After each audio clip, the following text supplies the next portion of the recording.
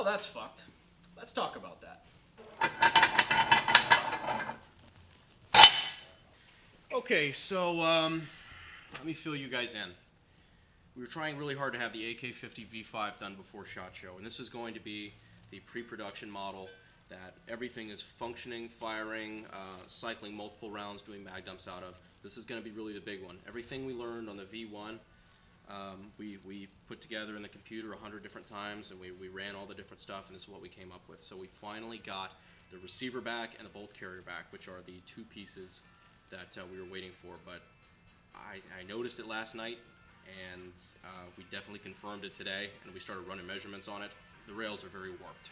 The gap between the buffer and the receiver side is 179 thousandths. That should be a fitted piece.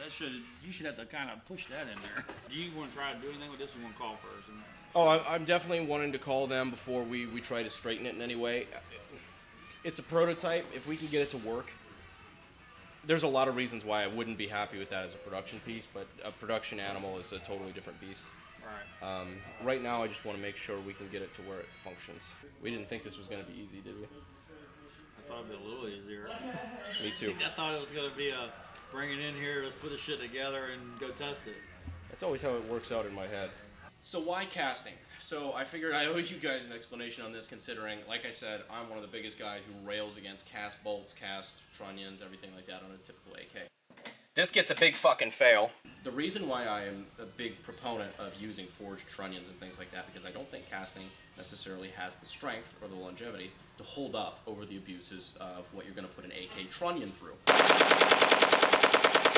The reason I did it on the AK-50 for the prototype parts is because these are non-stressed parts. So the receiver, actually, we redesigned it. A one-piece milled receiver on an AK has the actual locking lugs in the receiver. This does not. See, this is just going to have a hole up front where the barrel extension is going to be pressed in. So the barrel extension is the same reason why an AR-15 can have an aluminum upper. It's because there's no locking lugs in it. The locking lugs are in the barrel extension. This is machined A2 tool steel.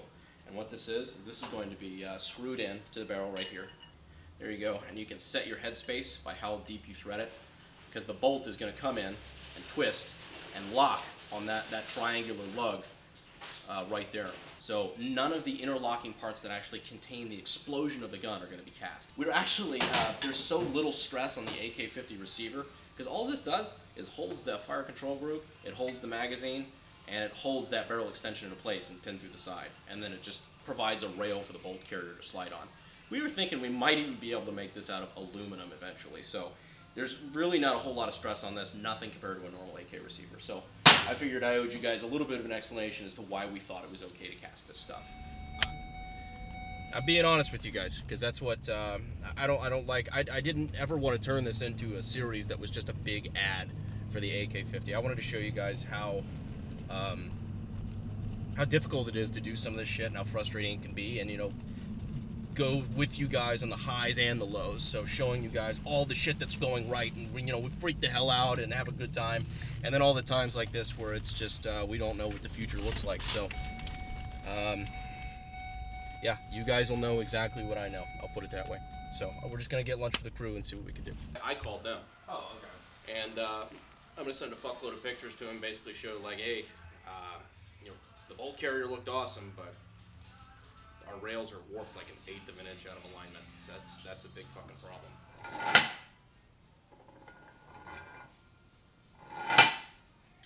So this is kind of frustrating, guys. These were the last two parts we were working on. We've already got our barrel extension done. We just have to cut our barrel, but the barrel is pretty much done. Everything's threaded together. We practically almost have headspace. Got to finish the bolt, but I mean, everything is pretty much done other than the finishing work that needs to be done with this. So I called our supplier for this stuff, and we're trying to work out a solution, but I don't think this is going to be done by SHOT Show, which sucks, guys, but that sucks, guys, but at the same time, you know what, we're going to get through it like we always have. This whole project's been setback after setback after setback after setback, and you know what, you push past 300-400 of those, and you know what, when the gun goes into full production and we sell an ass load of them, it just feels that much sweeter because we knew what we did. Would you agree with that, Chris? Oh, yeah. He's nodding his head. Well, guys, that wasn't exactly the pre-shot AK-50 update I was hoping to give you, but right now it's time to go home and rethink a couple of things.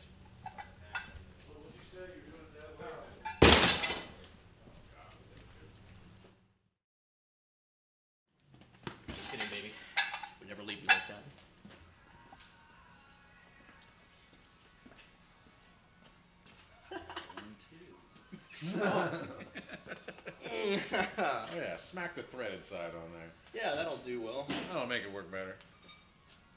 What the fuck was that pose? I was going for like samurai Sailor Moon thing, and then I went like gay baton twirler.